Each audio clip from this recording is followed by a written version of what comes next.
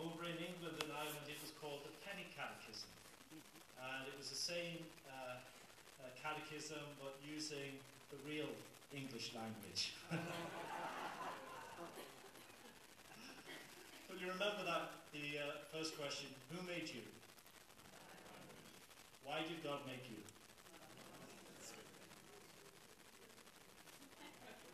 Oh my gosh. How many of you were taught by the nuns? Oh. Okay. How many of you were in trouble with the nuns? There we go. There's a litmus test now of you're paying attention. God made me to know him, to love him, to serve him. So I could be happy in this world and forever happy with him forever in the next. There's a beautiful knowledge in that. You know, prior to the Second Vatican Council, we taught the truths of faith so well. And I'm going to say one of the struggles since the Second Vatican Council, people went from a pure objective approach to the faith to purely a subjective approach to the faith. But in order to have a successful approach to the faith, you need both. You need to consider objectively the truths of God and the truths of his church. But in order for that to change our life, we've got to have a personal experience with God. And we've got to have an experience of God in the midst of the community of the church that we call the body of Christ, the mystical body. To know, to love, and to serve is how faith comes alive. You know, there's a story of a man that's had some troubles with the church, but it's Anthony de Mello. And he tells a story of the recent convert. And it's a beautiful story. The recent convert goes to his atheist friend and he said, you know, I found faith. My life is so different. He said, what faith? The Christian faith. Well, tell me more about your Christ then. He said, well, what are you asking? He said, well, where was he born? He said, Bethlehem. How many parables did he teach? And he said, I don't know. He said, well, how many miracles did he perform? I don't know. He said, you know very little about this Christ for which he would change your life. And he said, this I know much about him. I was a drunk. I lost my wife. I lost my family. I lost my job. I lost my experience of living in my local community. And now I found myself in the gutter. And one man bringing food to me as a homeless person read a line of scripture and it changed me. This much I know. I'm out of the gutter. I'm off the drink. I'm reconciling with my family. And that's all I need to know. It's a beautiful, beautiful story because it is that initial experience of Jesus that asks us to go beyond ourselves then once we have that encounter and then to know more objectively about Christ. And so that woman at the well, it's a beautiful story. Here she is, she's an outsider. She's going to the well and she discovers Jesus there.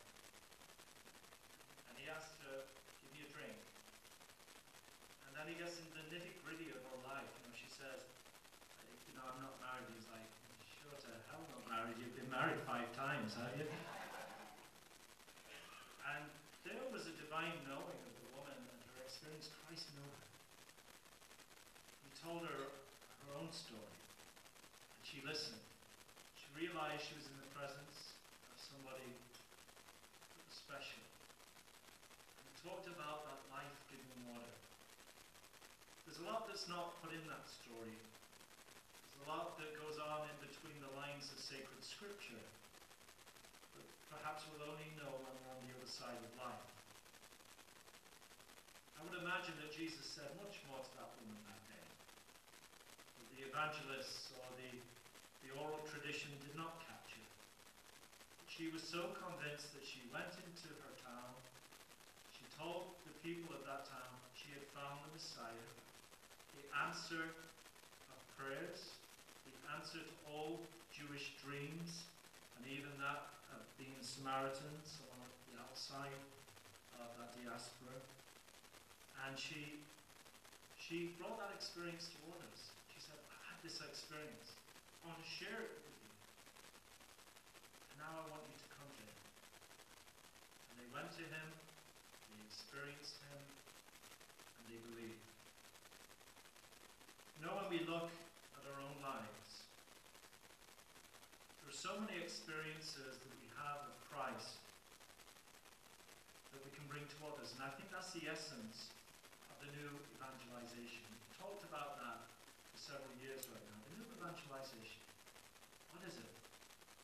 It's opening people to the Word of God, to an experience of God, the reality of Jesus, and it is convincing them of that witness that we give witness to within our own lives that will bring them to that moment of faith.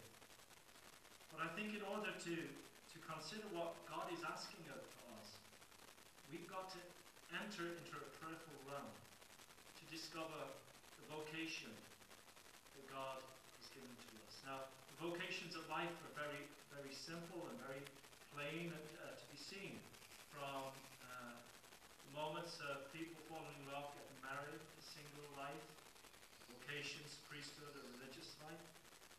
There's another vocation. It's a vocation as a disciple of Jesus. How do we discover what he wants? We've got to listen to him. You know, every time we gather for the Mass, you know, there might be a sense of routine about it. The structure is there. But every time we go to the Mass, we approach the altar of the Word to listen to God's wisdom. And we approach the altar of sacrifice to be filled with his love and filled with his real presence. You know, spending time before the Blessed Sacrament, I think, reminds us of the mystery that we are part of and how we're called to bring others into that mystery. But first and foremost, we have to have that encounter with God.